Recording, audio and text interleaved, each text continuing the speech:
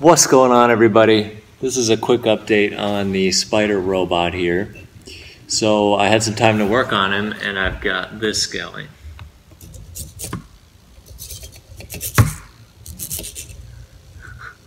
So basically what you're seeing here is he's learned how to tilt and I can control it. So this is tilting front and back. And then this one is tilting right and left. So you can do a little spin here for you, a little stretch maybe. So how did I do this? How did I achieve this? Well, I'll tell you, it's fairly simple in a way, but also you can think of it as a little complicated too, if I can get down here. So how did I do it? What I did was I ran the robot for a while just to collect some data. So this is all data-based, this movement, this control, right? So what the robot's doing right now is picking some random joint angles, moving to those joint angles, and then measuring acceleration in the X, Y, and Z axes. And you can think of measuring acceleration as measuring how much it's tilting in a certain direction.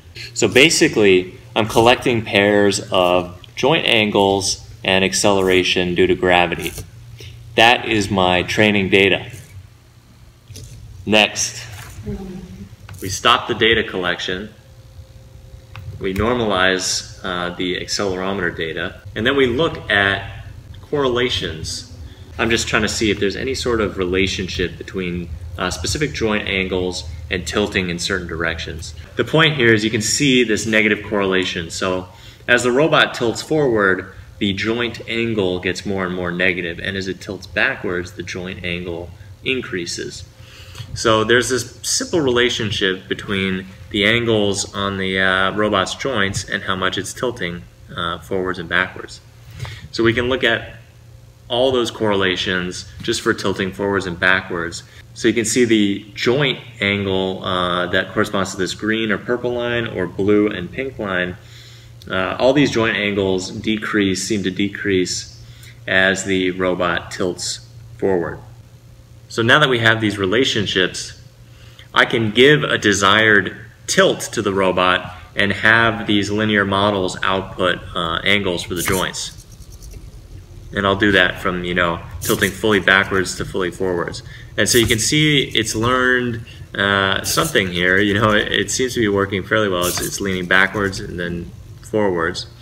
But these linear relationships don't capture interactions between different joints, right? So there's no kind of mixing of the data. So if we want to get more complicated relationships going, you know what I'm going to say, neural network, of course.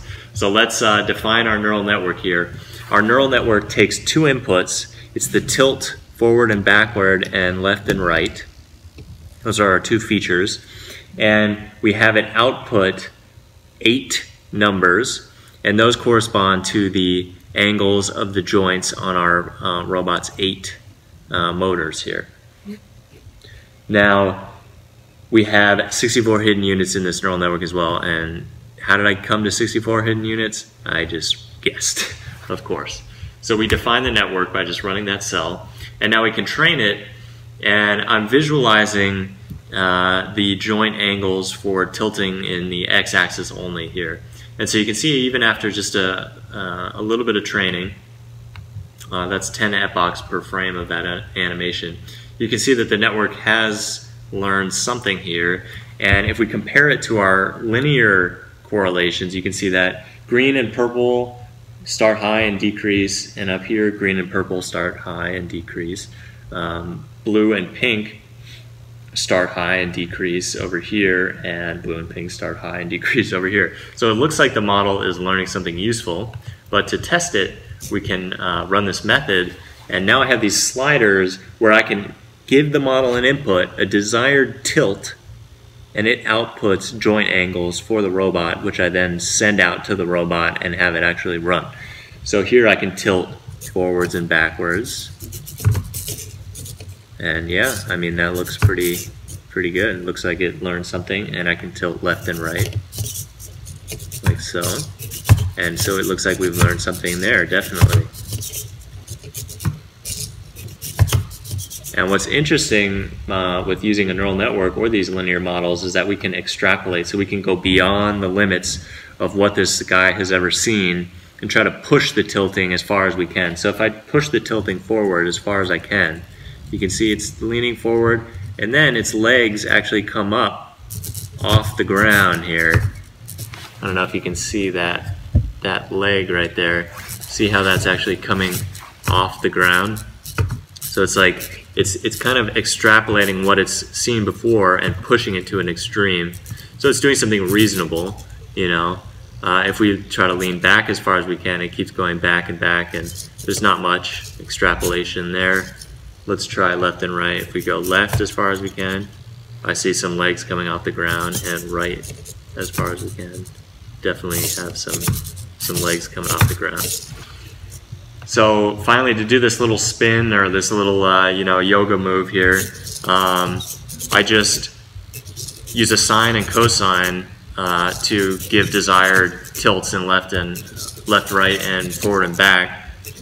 And so it should kind of tilt in this angular motion, circular motion, I should say. And we can kind of speed that up and just see him do a little tilt dance. Let me make sure you can see him. So these are very basic starting points for controlling this guy. But I like it. I like the fact that I don't have to figure out, I don't even have to know the connections of these motors, which motor is which, to make this guy perform these movements, you know? I just learn the mapping from sensor data to joint angles, and that's enough. So to me, that's amazing.